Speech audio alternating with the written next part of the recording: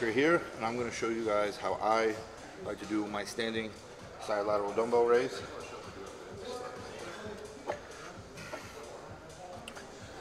I like to stand shoulder width apart for my raise.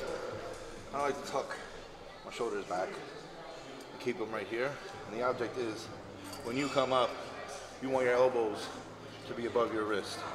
You get full tension on the shoulder.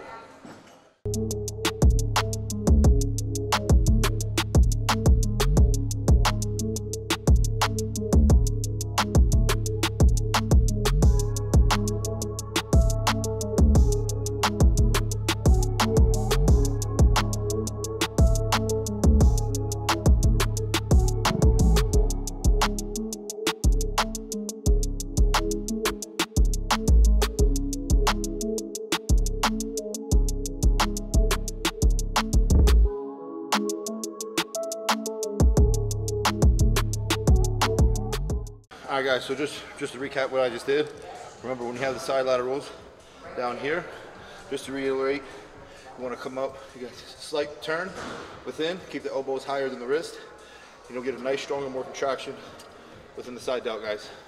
So that is the Mutant quick tip for the week. See you guys soon.